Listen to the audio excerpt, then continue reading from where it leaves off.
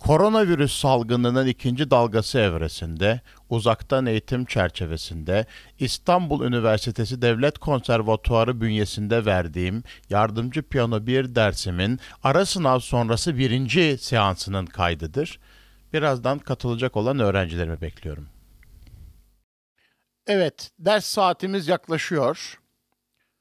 Öğrencilere biraz sonra davetlerini göndermek üzere hazırlığa girişelim. Şimdilik böyle dursun, bir açılış düşünüyorum.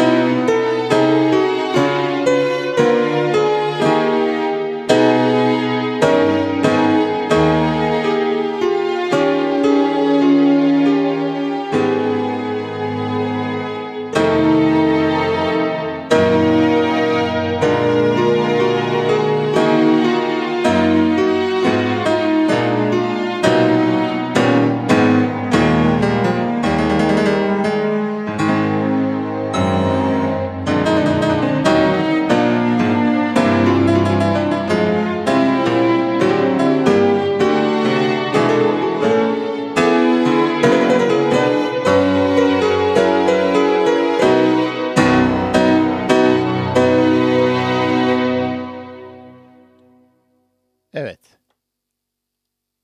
Bir başlangıç yaptık. Öğrencilere davetlerini gönderirken şunu da söylemek istiyorum. Bugün Dimitri Kantemir ve Abdülbaki Nasır Dede'den anlatımlar üzerine yol alınabileceğini düşünüyorum. Piyanoyla makamların ilişkilendirilmesi konusuna el atabiliriz.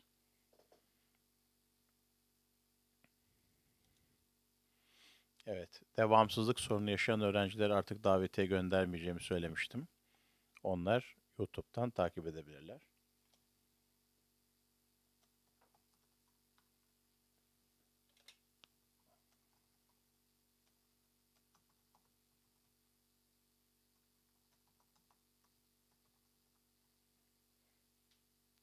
Tamam. Onu hallettik.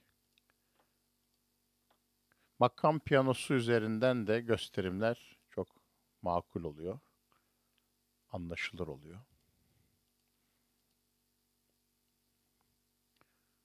Evet. Tam ekran paylaşım demiştik.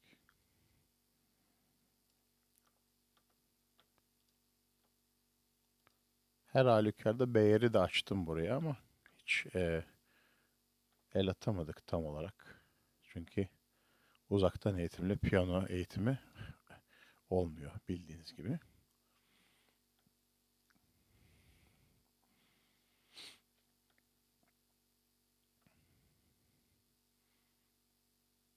Ama buradaki aralıkları belki sorabilirim.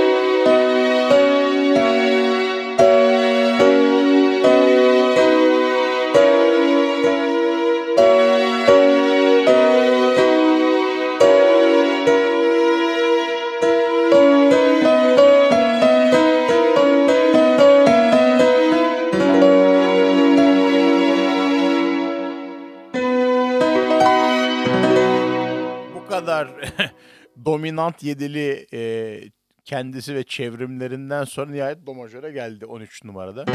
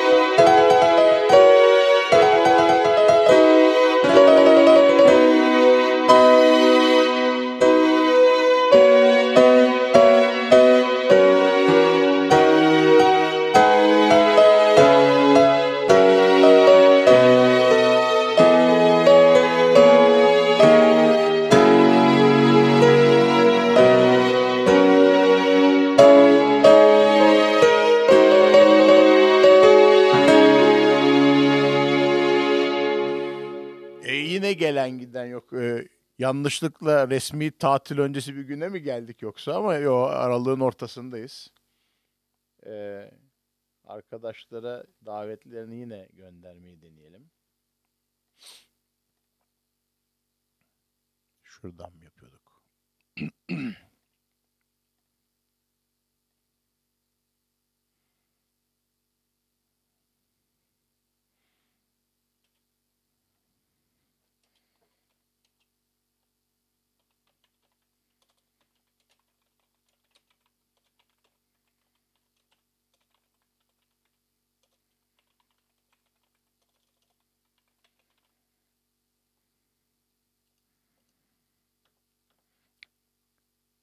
Tabii ara sınav sonrası herkesin pestili çıkmış da olabilir.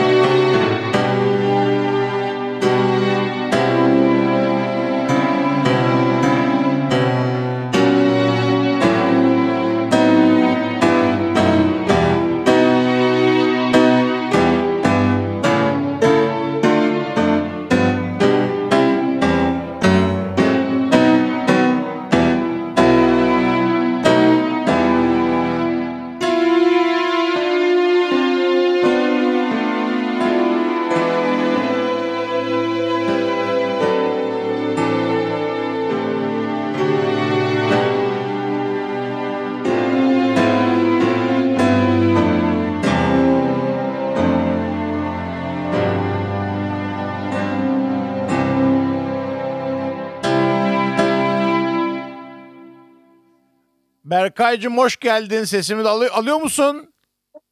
Alıyorum hocam. Evet. Nasılsın? İyi misin Berkaycığım? İyiyim hocam. Sağ olun. Siz nasılsınız? Sağ olasın. Teşekkür ederim.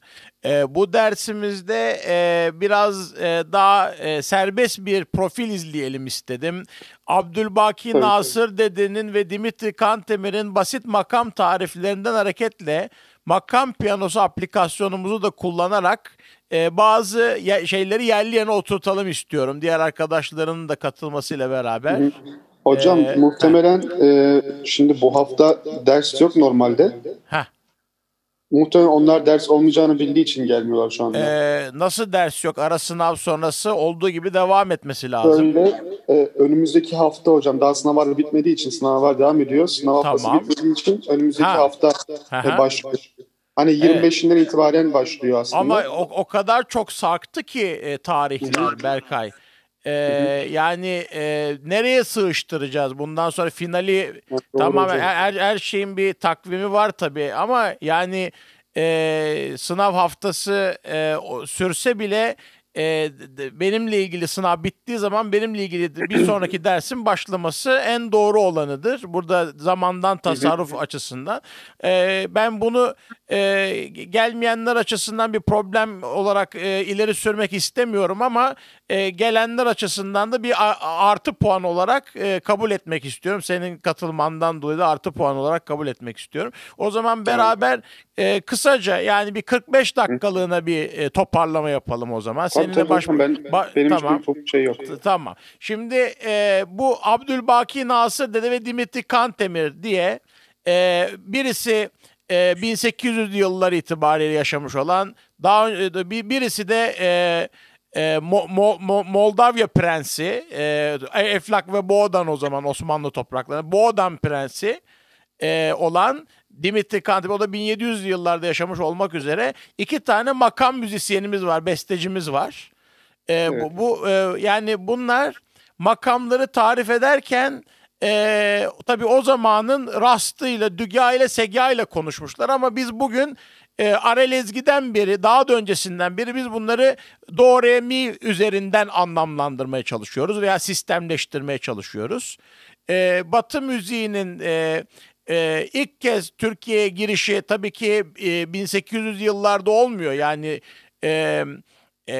Vakayı Hayriye'den sonra Mehtera'nın kaldırılıp yerine Mızıkayı Hümayun'un koyulması üzerine olmuyor tek başına. Bundan 150 sene önce Ali Ufki denilen Polonya asıllı bir devşirme, bir dragoman dahi Batı notası, çocukluğundan edindiği Batı notası birikimlerini Osmanlı makam müziğine, saray müziğine, enderun müziğine uyarlamış ve makamları, eserleri notalandırmakta Batı nota işaretlerini kullanarak perdeleri bugün bile anlamakta zorlandığımız bir şekilde ilişkilendirmiş notalarla ve o şekilde yazmış.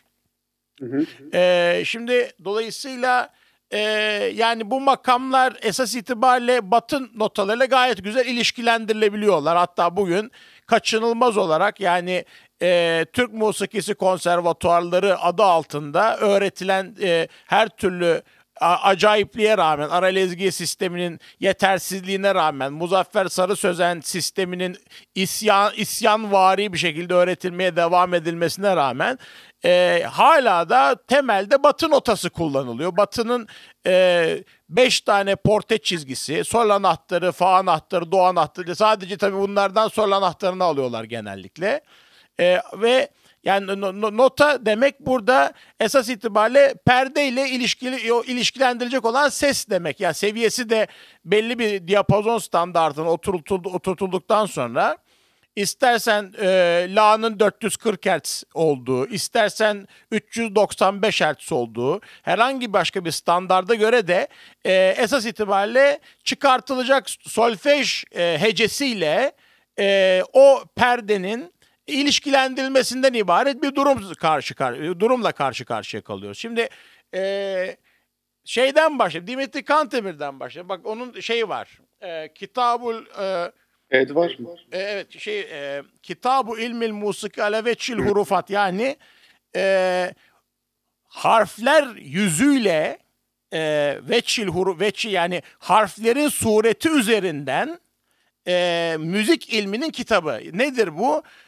O zamanki Osmanlıca alfabeyle makam perde isimleri kısaltmış. Mesela rast için o Arap alfabesindeki R harfini özel bir şekilde kıvırmış, yazmış, ra yapmış. Düga için dal, D harfini almış, koymuş. Evet, şu an o dersi işliyoruz biz ya. Bu Osmanlıca harflerle nota falan. Evet. Osmanlıca harflerle nota. Şimdi bunun esprisi nedir? Batı notasının daha sonra yaygınlaşmasıyla beraber tamamen bunu ortadan kaldırmakla beraber arkasındaki mantığı tutmamızı gerektiren bir husus var. O da şu, yani rastın, dügağın, segağın birbirleriyle ilişkisi, yani rasttan sonra dügağın tam ses yukarıda bir tamam perde oluşu, segahın rasta göre aşağı yukarı majör üçlü bir tamam perde olarak yukarıda oluşu, rastın üzerinde çargağın tam dörtlü yukarıda tamam perde oluşu gibi durumlar esas itibariyle Batı müziğinin diatonik sistemiyle paralel, tamamen eş anlamlı sayılabilecek bir durum. O yüzden şöyle düşün, yani bunları harflerle tespit etmek ne işe yarıyor? Esas itibariyle diatonik bir sistemin deşifrajını kolaylaştırmak için düşünülmüş. O Batı notasını kim öğrenecek, kim anlayacak? Çünkü Batı notasını öğreten kurumlar işte ne zamandan itibaren 1000 sene öncesinde kiliselerde ortaya çıktığı için ve orada da bizdeki Enderun ya da fasıl geleneğinde öyle bir beslenecek bir kök olmadığı için kendi kendimize usuller geliştirdik. Kendi kendimize dediğim, yani Dimitri Kantemir esasen Rum kökenli bir prens ama kendine Kantemiroğlu diyor. Yani Han Timur, Timur Lenk'in soyundan geldiğini söylüyor. Altın Ordu Hanlığı üzerinden bir kan bağı olduğunu söylüyor. Halbuki Boğdan prensi. Ve zamanında da Rus ordularıyla birlik olmuş, fakat savaşı kaybedince Rusya'ya sığınmış. Fakat kitabı bilimsel bir kitap, müzikolojik açıdan önemli. Şimdi şu anlama geliyor, yani Batı müziği eğitimi var bu arkadaşların, biliyorlar. Yani yabancı kitapları okuyor, Latince okuyor, Yunanca okuyor. O zaman işte 1700'lü yıllar şeyden gelen yabancı memleketlerde Venedikli tacirlerin getirdiği, Cenevizli tacirlerin getirdiği kitapları yalayıp yutuyor, okuyor, hepsini babasının biliyor. sarayında ders alıyor değil mi? İşte Osmanlı'nın esir tuttuğu prenslerden biri bu. Ve bu işte Dimitri Kantemir bu kitabı Osmanlıca yazıyor. Yani Osmanlı Türkçesiyle yazıyor arkadaş. Hani bugünkü anlamda gerçekten Türk diyebileceğimiz bir arkadaş. Çünkü Türkçe konuşan, bu memleketin kültürüne bağlı olan arkadaşlara biz bugün Türk diyoruz. Fakat o zamanlar öyle denmediği halde tabii ki Kantemiroğlu diye bir de ilaveten öyle açıklamaya çalışanlar, yani Timur Lenk'in soyundan geldiğini üstüne basa basa vurgulamak için illa Kantemiroğlu diyenler var. Halbuki arkadaşın yani iltica ettikten sonraki adı ve en başından beri adı Dimitri Kantemir. Bu şekilde anlamlandırmak lazım. Bu şekilde, yani kendisine verdiği isim itibariyle değil, literatürde geçtiği isim itibariyle konuşmak lazım. Neyse, sonuç itibariyle şimdi makamların anası olarak rasttan başlatıyoruz ya hepimiz. Niye rasttan başlatıyoruz? Yani burada rastın esprisi ne? Yani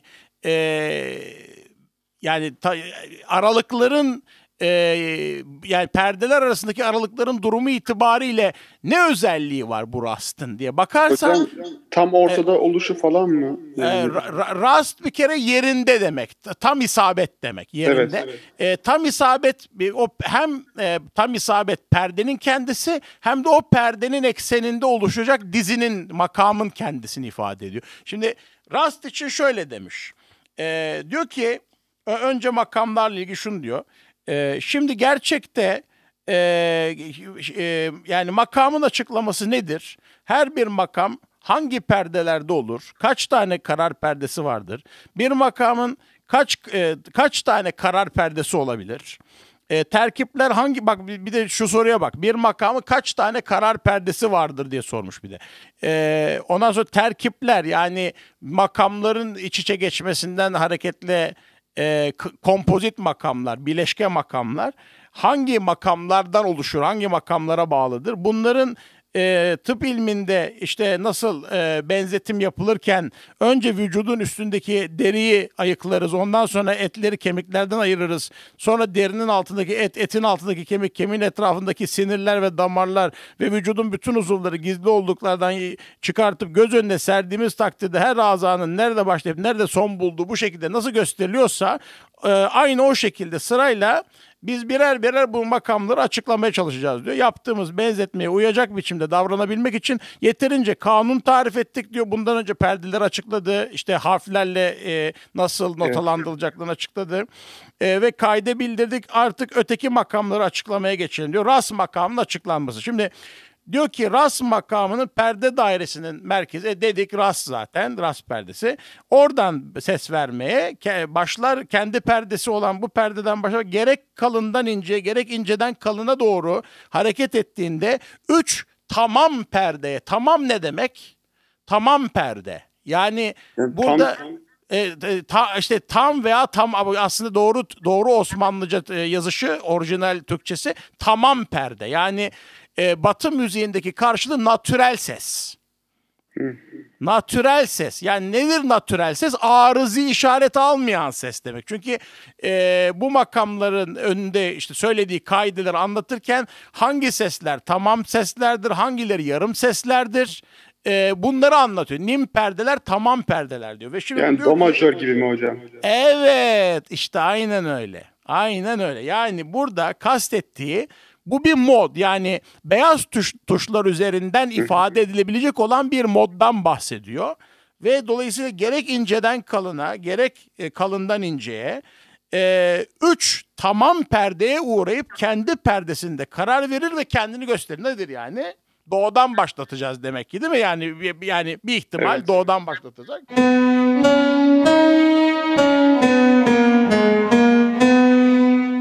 Biraz daha ayarını vereyim. Mikrotonal ayarıyla beraber.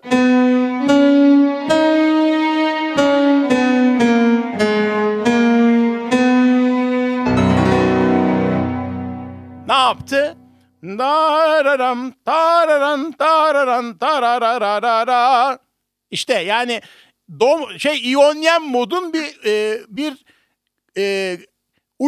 ucunu gösterdi. Bir ucundan göstermiş oldu. Ve devam ediyor. Rastın hükmü. Tam perdelerde gezinerek, yani bu kadarı da rasttır diyor.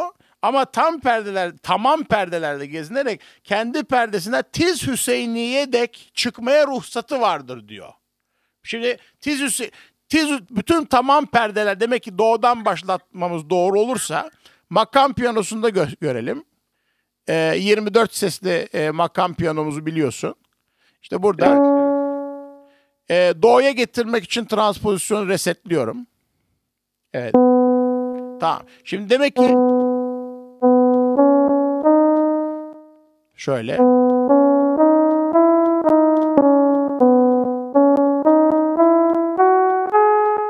Hüseyniye kadar çıkma hükmü vardı.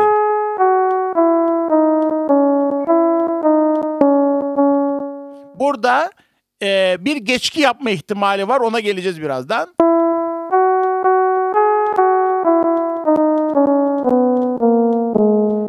Neden Hüseyniye kadar çıktı? Çünkü tarif ettiği şekilde aşağıdaki ne demişti? İnceden kalına doğru hareket etti. 3 tamam perde uğrayıp başladığı yere döner dediği için evet. Aşağı doğru 3 tamam perde gittiği zaman ne oldu? Hüseyni'nin oktav aşağısındaki Hüseyni aşirana gelmiş oldu. Demek ki yukarı doğru da şöyle çıkabiliyor demek ki. Şöyle.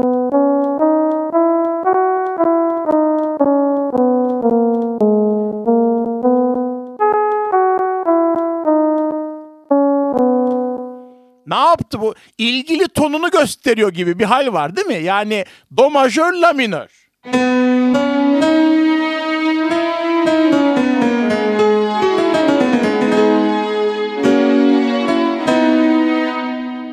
Demek ki ras makamı, hani derler ya işte hiçbir şekilde terkip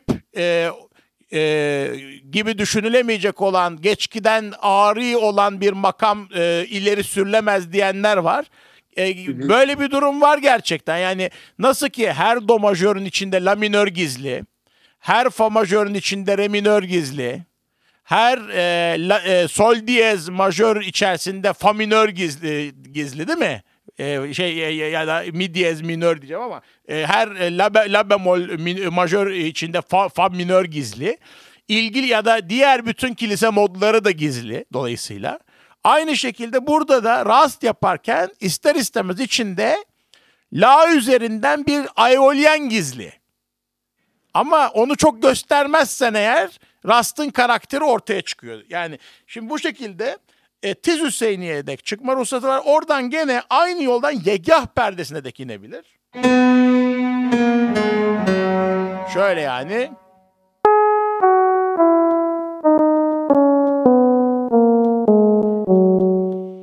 Ne yaptı? Sol'e kadar inmek suretiyle ve geri dönerken alt dominant dediğimiz bir durum meydana geldi. Dominant dediğimiz bir durum meydana geldi. Yani evet.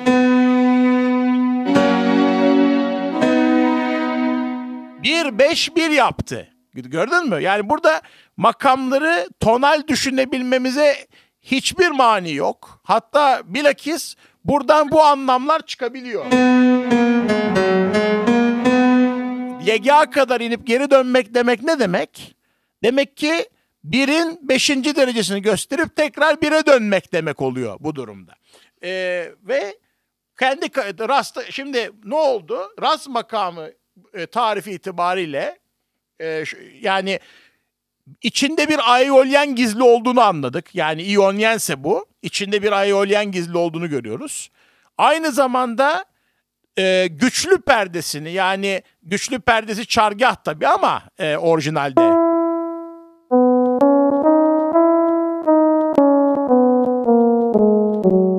Yegâ kadar indiği zaman 5. derecenin oktav aşağısı olarak yine 5. derece. Ve böylelikle sanki şöyle bir durum oldu.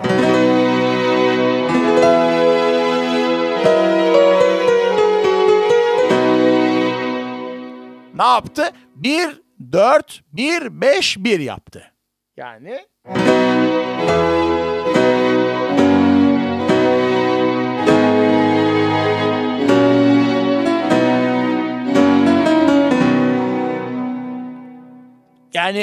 bu böylelikle rast karakterini Batı müziğinin bir klavyesinde de bu şekilde verebileceğimiz ortaya çıkıyor, öyle değil mi Berkay? Evet hocam.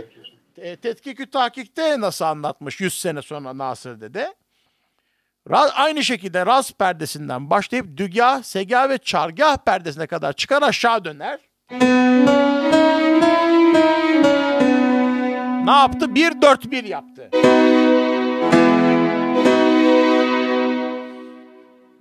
Ve segah, dügah, rast perdesine gelip orada karar verir. Yani şöyle yapalım.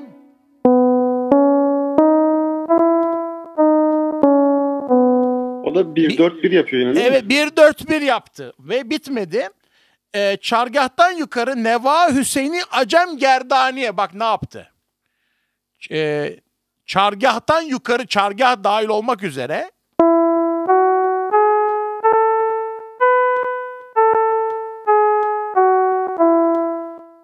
doğrudan doğruya dördüncüsü üzerinde bir tonicization, yani eksenleştirme yaptı. Fa'yı karar perdesiymiş gibi geçici olarak aldı. Tonicization diyorlar buna. Yani karar perdesi rastken geçici olarak çargahmış gibi davrandı. Şöyle yapalım.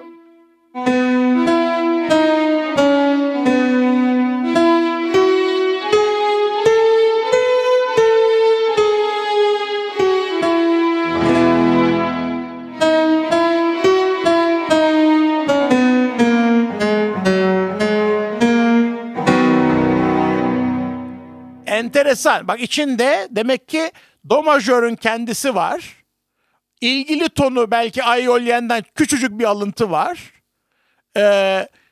Yegah perdesi itibariyle 1-5-1 olayı var. Çargahta geçici eksen kılma, geçici karar perdesi kılmadan dolayı 1-4-1-5-1 var. Evet, yani böylece rast makamını o zamanki tabirlerle anlatmaya çalıştıkları rast makamını biz bugün böyle rahatlıkla anlayabiliriz. Yani tek sesli olsa bile peş peşe gelen aralıklar itibariyle uyandırdığı hissiyat bu. Tonal bir hissiyat. Evet. Devam edelim. Çargahtan yukarı Neva, Hüseyin'i, Acem, Gerdaniye'ye kadar çıkar.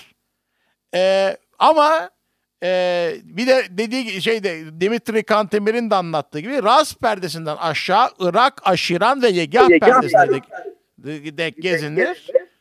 Ve sonrakilerin, eskilerini falan bu makam bakışlarındaki görüş ayrılıkları var dediği, acaba 1-4-1 yapması gerekiyor mu? 1-5-1 yapması gerekiyor mu? Gibi ayrılıklar. Kastettiği bence bu.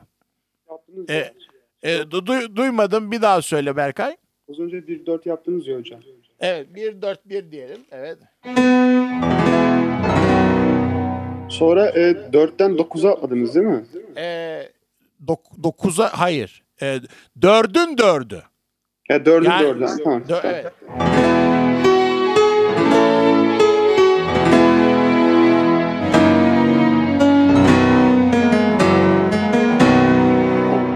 Yani tempere olursa, eşit tempere böyle. Şimdi klavyemi ayarlarsam vaziyeti düzeltebilirim ama ona gerek yok şimdilik. Şöyle yapabiliriz yani. Yani ayrılık nerede?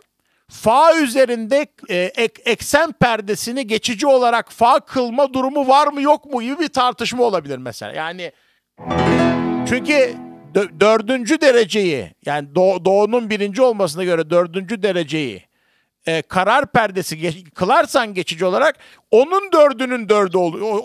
O dördün biri, dördün bir olması halde dördün dördü olacak. Birin dördü bu olacak. Si bemol majöre geliyor. Şimdi bu kadar ileriye gitmenin gereği var mı diye belki tartışmışlardır. Yani rast olması için illaki dördün dördünü mü almak lazım gibi konuşamadıkları için ta aceme kadar çıkıp tekrar çargahta durması gerekiyor mu diye tartışmışlardır. Şimdi bu tartışmaların bizi vardırdığı yer şurası. Yani tek bir makam, yani başlangıç makamı olan rastın bile tamam perdeler üzerinde gösterilmekten kaynaklı olarak kendisinde görüş farklılıkları var. Şimdi eğer acem perdesi kullanıyorsa tabii ki arızi oldu bende. O doğru olmadı. Arel-Ezgi'ye geçmek lazım. Arel-Ezgi ne yapıyor? Arel-Ezgi rastı do ile değil sol ile ilişkilendiriyor. Yani o rastı daha çok yerinden alıyor değil mi? Şimdi ikimizde de yerinden ama onun notayla ilişkilendirmesi rast eşittir sol, benim ilişkilendirmem rast eşittir do, ama aynı frekansları verdiriyoruz. Eğer bol ahenkse mesela.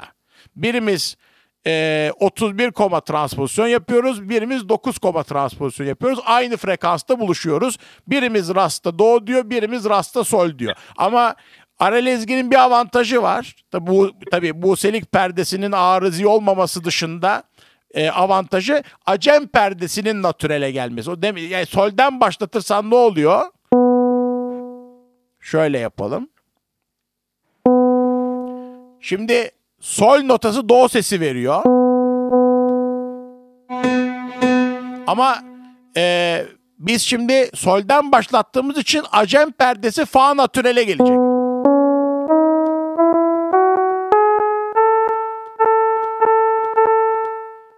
İşte böyle bir avantaj var. Yani rastı eskilerin yaptığı gibi acem perdeli şekilde kabul edersen, yani işte ihtilaf olan yer orası. Yani görüş ayrılıkları vardır dediği, acem mi kullanacak, eviç mi kullanacak diye bir tartışma. Eviç kullanırsa sadece değil de natürelini alıyor yani. Eviç perdesi kullanırsa Arel-Ezgi'de fa diyez oluyor. Bende ne oluyor? Bende si natürel oluyor ya da si koma bemol oluyor. Dolayısıyla aramızdaki ihtilaf buradan kaynaklanacak. Yani Arel-Ezgi rast perdesini sol ile ilişkilendirmek suretiyle görüş ayrılığı itibariyle acem perdesini fa natürel yazabilmekten dolayı rast makamını iyi kötü natürel tamam perdelere oturtabilmiş oluyor. Halbuki Ozan Hoca'nın yaptığı gibi eğer eviç yani orada fa majör, si bemol majör ayrıca tonisizasyon gerekmez diyorsan rast makamı çok karışık hale gelmesin. Doğrudan doğru 1-5-1 şeklinde düşünelim diyorsan acem yerine eviç perdesini kullanırsa o zaman doğudan başlatmak daha uygun olur. Çünkü o zaman si natürel eviç oluyor. Yani eğer bir daha söylüyorum Arel-Ezgi sisteminde rastı sol perdesinden başlatır bir görüşe göre acem perdesi alıyor dersen evet fa natürel aceme geliyor. Ama bir başka görüşe göre yani burada dikkat et Kantemir'den 100 sene sonrayı anlatıyor. Bir başka görüşe göre eğer orada fa üzerinde bir tonisizasyon yapıp daha sonra dördünü almak gibi bir duruma geçmiyorsan eğer doğrudan doğru 1-5-1 yapıyorsan o zaman eviç almak daha uygun olacaktır. Bunun da Arel'de karşılığı fa diyezdir, bendeki karşılığı si'dir. Çıkarttığı ses aynıdır. Bol ahenkte. Evet. Evet. Yani bu sadece ve sadece rast makamı itibariyle ne kadar işlerin karışık olabildiğine dair bir görüntü arz ediyor. Şimdi yani sen Batı müziği eğitimi alıyorsun, piyanist olarak bakıyorsun.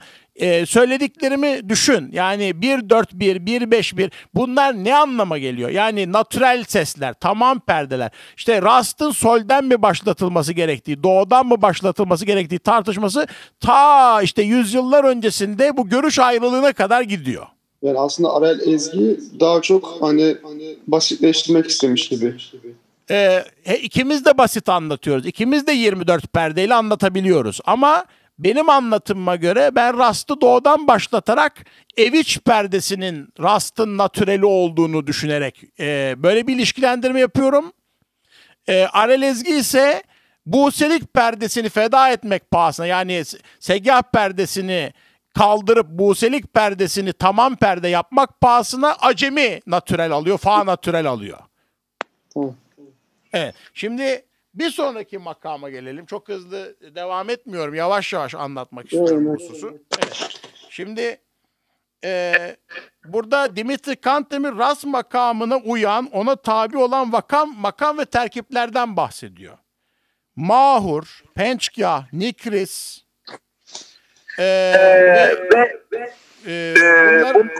bunların dışında nihavet, büzürk, selmek, kullanılmayan o dönem unutulmuşlardan Saskar, Türkiye, Hicaz, Beyat-ı İsar ve ismi olup cismi olmayan Rehavi diyor. Şimdi Rehavi makamı ile rast makamı arasında çok ciddi bir karışıklık var. İnsanların bir türlü çözemediği bir karışıklık var. Nasır dediğe tekrar dönelim. Rehavi'yi bulalım.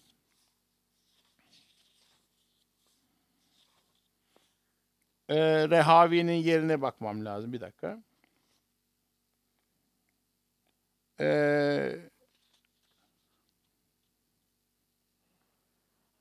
Tam nerede olduğunu hatırlayamadım birden. İsmi olup cismi olmayan dediği Kantemir'in. Yoksa ana makamlar arasında mı saydı? Bakayım bir dakika. Ha burada tamam. 6 numaralı ana makam. Diyor ki Rehavi için rast perdesinden başlayıp dügaha çıkar sonra zirgüle perdesiyle rasta ve gevaşta inip dönerek yine rasta gelip orada karar verir. Bu gönül alıcı makam zamanımızda tek başına kullanılmamaktadır. Bu tanımın bulunduğu kitapta da makamı süsleyebilecek başka perdeler belirtilmediğinden vazgeçmeyip bizden öncekilere uyarak böyle yazdık diyor. Bu ta Safiyyüddin Urmevi'ye kadar 700-800 sene öncesine kadar giden bir tarif rasttan başlıyor. Şimdi rasttan eğer doğu kabul edersen rastı buradan başlıyor. Ondan sonra dügaha çıkar. Sonra zirgüle yapar. Sonra gevaşt yapar. Şimdi burada çok tuhaf bir durum var. İsmi olup cismi olmayan diyor 100 sene önce Kantemir, Rehavi için. İsmi olup cismi olmayan. Bakalım nasıl bir şeymiş. Tam nerede olduğunu hatırlamadığım için biraz bekleteceğim. Önemli hocam.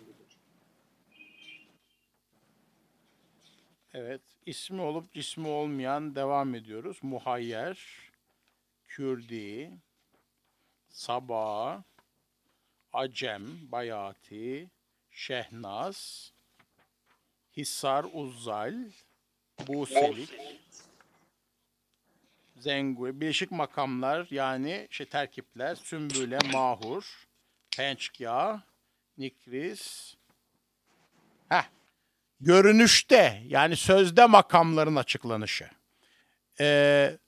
Teşrih-i sureta yani sureti itibariyle benzeyen makam. Yani nedir? Görünüşte benzeyen. Bunlar beste, nigar, zirefkent, bir de ismi olup cismi olmayan rehavi makamın açıklanışı. Diyor ki bu makama adı var kendi yok dediğimiz için kimse şaşırmasın. Açıklanışını bildirdiğimizde merakınızla şaşkınlığınız da geçecektir diyor. Diyor ki sözü edilen makam ses verme hareketine rast perdesinden başlar ve gerek kalın seslerden incelere, gerek ince seslerden kalınlara doğru tamam perdelerle rast makamı şeklinde hareket ederek rast perdesine gelir ve orada karar kılıp durur. Yani deminki yaptığı gibi.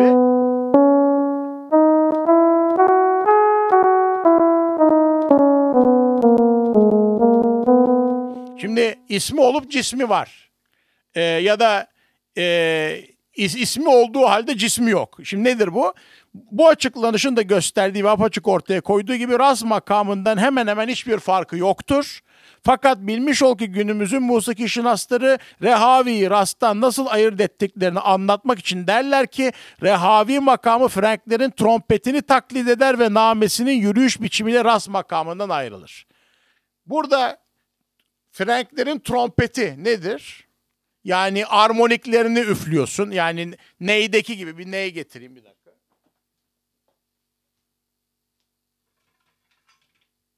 Bu olacaksa eğer.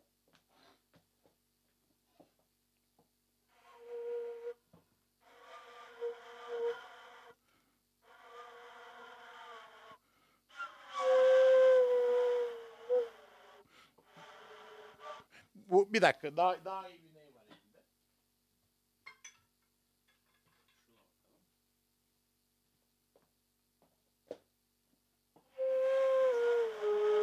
Tamam. Trompet ne yapıyor? Üst devirlerden üflerken.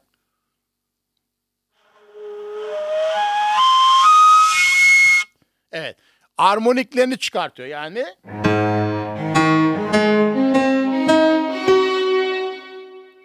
Yani 5. dereceyi çıkarttı. 5, 1, 3, 5. Ne oldu? 7. 1, 3, 1, 5, 1, 3, 5, 7. Demek ki aslında burada kastedilen rast makamının rehaviden ayrılması aslında tonisizasyon yaptığı perdenin çargah değil neva oluşu olabilir mi? Çok basit bir anlatımla. Yani geçici olarak karar perdesini çargah yerine neva yapsa ne olur? Yani arada çargah yaparak rast olduğunu iddia eden bir görüşe göre bir daha bakalım.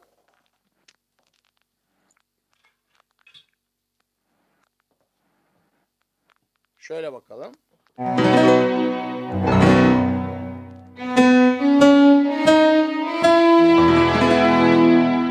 Fa üzerinde geçici bir karar perdesi yapsa, tonisizasyon yapsa,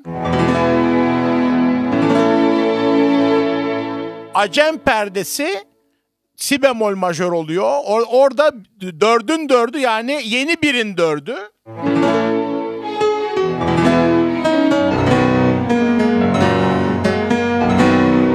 Eğer buna rast dersek o zaman rehavi belki şöyle olacak.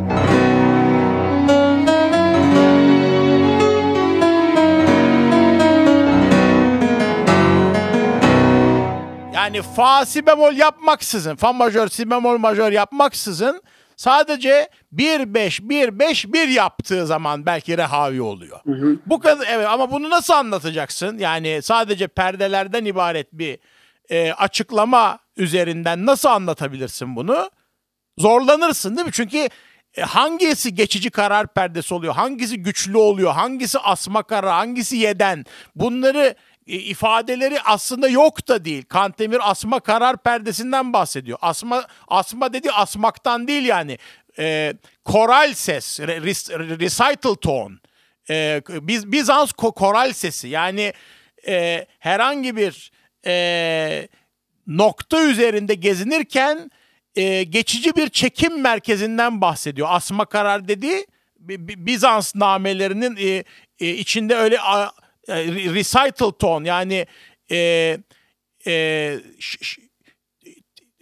ne derler ona? Teganni perdesi olarak asma kararlar veya güçlü ya da geçici güçlü olarak karar ya da tonisizasyon eksen perdesinin yeniden belirlenmesi veya yeden veya tabii diğer bilmedikleri isimler var. Süpertonik medyan, alt medyan gibi yani beyaz tuşlara izafe edilecek olan derece isimlendirmeleri var, fonksiyonlar var. Bunları bilmedikleri için ya da ancak gelişi güzel birkaç tanesini aldıkları için haliyle rast rehaviden ayırt edemiyorlar. Ayırt ederken tartışma çıkıyor aralarında. Eğer rast rehaviden farksızsa 1-5-1-5-1 yapar. Değil mi yani? Ama bu rehavi ise, rast bu değilse, o zaman rastı yapar tarif ederken 1-4-1-5-1 yapması lazım. Yani Batı müziğinde bu kadar ayrıntıya girilmez do majör itibariyle, değil mi? Yani orada daha basit anlatımları var ama Türk müziği çok karışık yani. Oradan oraya atlamışlar işte. Yani bu kadar karışıklığın sebebi ne? Düzgün sistemli bir diatonik fonksiyonlar anlatımı olmadığı için yani 1-4-1-5-1 dediğim zaman anlıyorsun. Yani arada tonal olarak nasıl davrandığını, yani mikrotonal ayrıntısıyla beraber tonal olarak nasıl davrandığını anlıyorsun. Öbür taraftan arkadaşların böyle çargah gelir, oradan aceme çıkar, geri o işte Gerdaniye beyninden Hicaz yapar falan diye anlatmalarından bir şey anlaşılmıyor. Bunu savunanlar var. Bu anlatımları geri getirerek yani daha mı açık hale getireceksin? Yani müziği koruduğunu mu zannediyorsun? Müzik zaten bu anlatımlarla şekillene günümüze derme çatma bir vaziyette gelmiş, kurtarmaya uğraşıyoruz ya da açıklamaya uğraşıyoruz.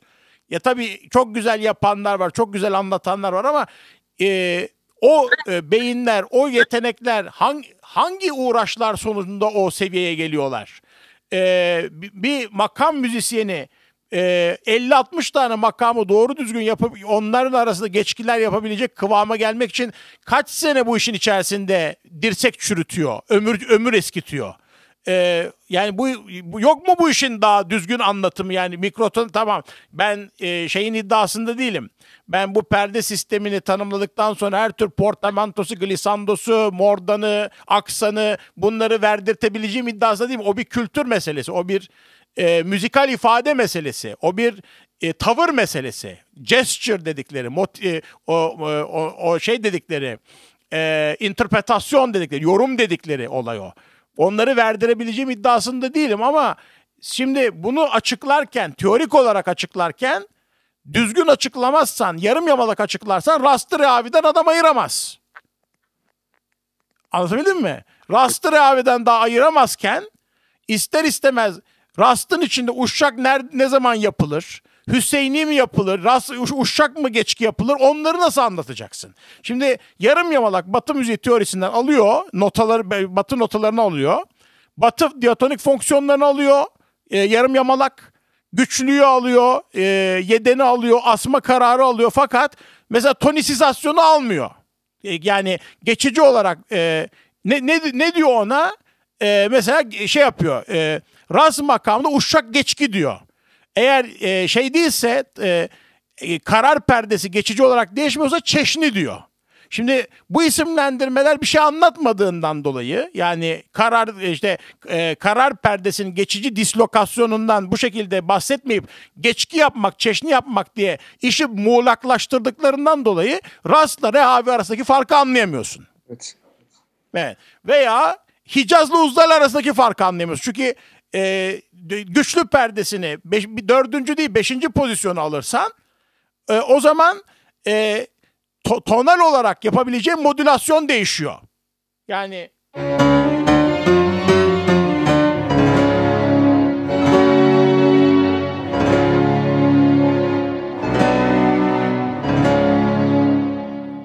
bu Hicaz. Peki Uzal ne?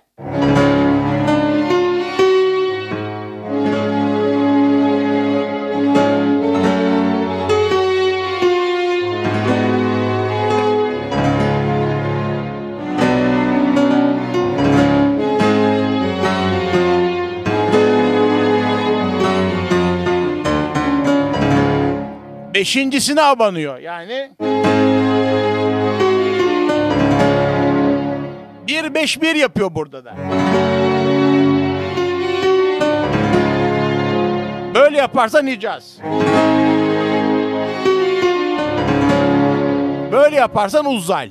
Bunların tariflerini artık daha sonraki evrelerde de geçebiliyoruz ama hızlıca burada vakit varken uyarı mesajı da vermedi. Hızlıca okuyayım istiyorum. Uzzal'e bakalım. Bak. Hicaz ve Uzzal farkı. Diyor ki Nasır Dede, Neva perdesinden başlayıp Hicaz'a, Segah'a, sonra Dügah perdesine gelip orada karar veriyor. Ama pesçe bir Segah.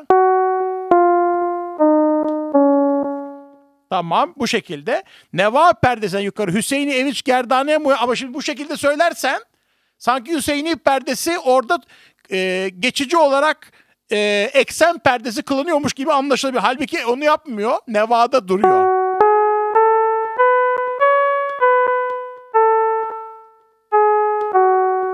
Ne yaptı? Minör, sol minör yaptı.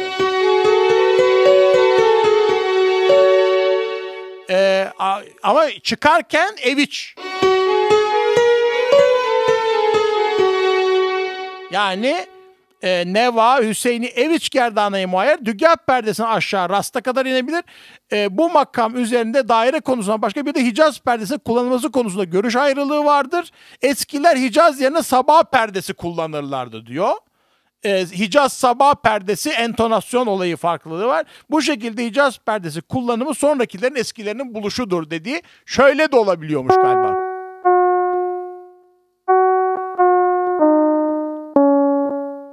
Ama böyle olmuş. Şimdi Hicaz Kantemir'de acemli dönüş. Yani şöyle.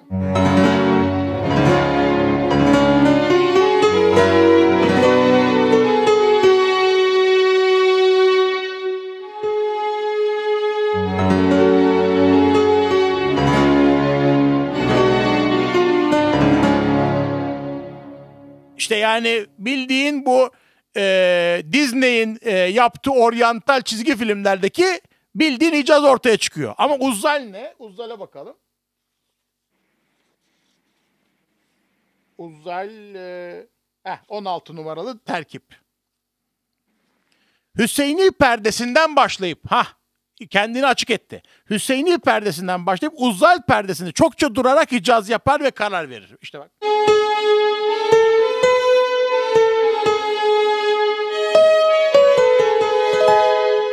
Belki Hüseyini üzerinde Kürdi yapıyor.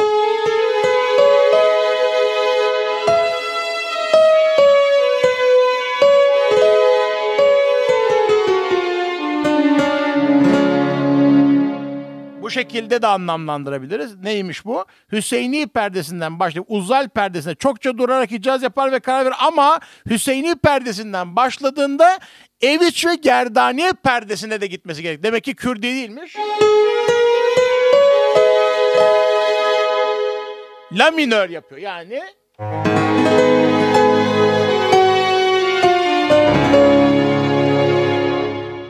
Hocam, bu şekilde. Miden fa diyeze çıkıyor. Fa diyezden sola çıkıyor. Sonra geri mi dönüyor? Peki senin için transpozu anlatacağım.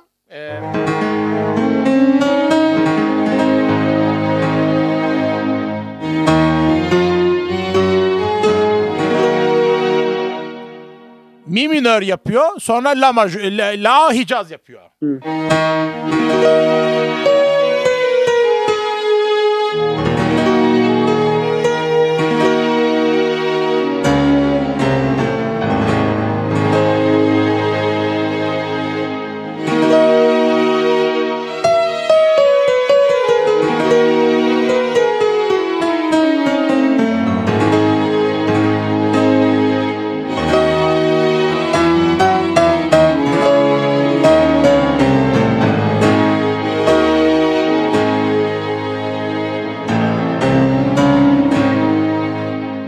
Bundan dolayı yani şu basit karar perdesinin geçici dislokasyonunu anlatamamaktan dolayı arkadaşlar hangisinin hicaz, hangisinin uzay olduğu konusunda hala daha hemfikir değiller. Hangisinin rast, hangisinin rehavi olduğu konusunda hala daha hemfikir değiller. Hangisinin beyati, hangisinin uşak olduğu konusunda hangisinin nevruz, hangisinin uşak olduğu konusunda hemfikir değiller. Hangisinin Hüseyini, hangisinin Gülizar olduğu konusunda hemfikir değiller. Anlatabiliyor muyum?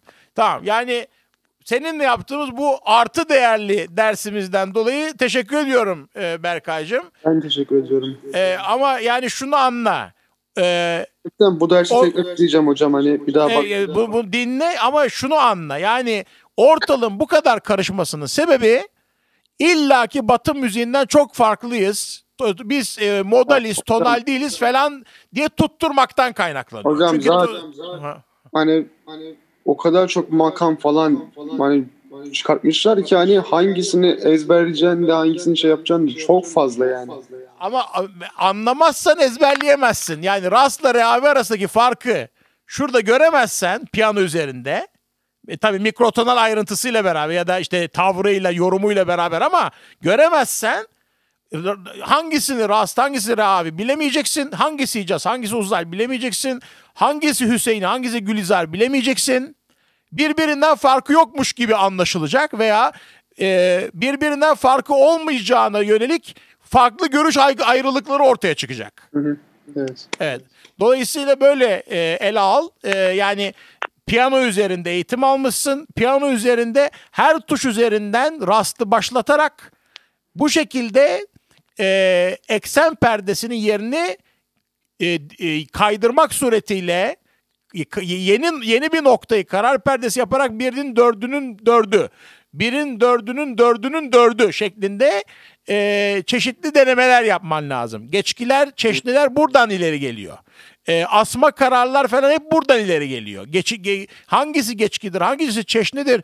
Olayın doğasını belirleyen, yani illaki Batı müziğinden çok farklıyız, tonal değiliz, modaliz falan diye anlatımlar işinden çıkılmaz bir hale geldi. Yani tamam, belki ben de dünya kadar yanlış yapıyor olabilirim ama mantık bu. Yani anlatmak için iki makamı birbirine ayırt edebilmek için diatonik fonksiyonlarını belirtmek lazım. Eğer bir yere gidiyorsa orada duruyor, orada durduktan sonra bir şey gösterip gerisin geri geliyorsa zaten 1-4-1, 1-5-1, 1-6-4-5-1 gibi şeyler yapıyor demektir. Yani niye bu kadar diretiliyor anlamak mümkündür. Çünkü rast, dügah, segah dediğin zaman tamam perdeler var. Bir de nim perde, aradaki arızi perdeler var. Bu diatonik bir sistem. Yani mikrotonal ayrıntısıyla beraber diatonik bir sistem. O zaman onun gereğini yerine getirmek lazım. Yani hem batı notasıyla bir de eğitim veriyorsun. Bir de yani bunları öğretmekten gocunmamak lazım. Bunları göstermekten sakınmamak lazım. Çünkü ancak bu şekilde anlaşılabilir artık. Yıllar, yani yüzyıllar boyunca anlatmaya çalışmışlar, anlatamamışlar. Şu an bile halen daha devam ediyor yani. Anlaşılmaz da zaten yani hala da yani aritmetik çağın alet edevatıyla bugün uzay zaman geometrisi çözemezsin. Logaritma lazım, geometrik ortalama lazım, matris matematiği lazım, lineer algebra, cebir lazım. Yani bunları bilmeden sadece Pitagoras yöntemiyle oradan ibaret bir iki yöntemle nasıl ki günümüzdeki teknik hesapları yapamazsın, bina falan dikemezsin öyle yani, dünya kadar statik hesabı var. İlk depremde güm diye çarpar düşer aşağı yıkılır. Onun gibi burada da makamları inşa ederken bütün bu teknik ayrıntıları göstermezsen, buradaki tam ne oluyor ne bitiyor bunun fonksiyonunu, derecesini, ek karar perdesinin dislokasyonunu, geçkisini, çeşnisini tam anlatamazsan makamı da anlatamazsın, transpozisyonunu da yapamazsın, icrasını da gelişigüzel yaparsın. 40 senede anca öğrenirsin. İşte olay bu. Temelden geliyor. Evet, olay budur. Bu videoyu yükleyeceğim. Umarım faydalanıyorsunuz. Diğer öğrencilerle de beraber onlar da izlesinler ayrıca. Onlara da link göndereceğim. Peki Berkay'cığım teşekkür ederim katıldığın için. Rica ederim. Görüşmek dileğiyle diğer derslerimizde. Hoşça kal. Kendine iyi bak. Hocam görüşmek üzere.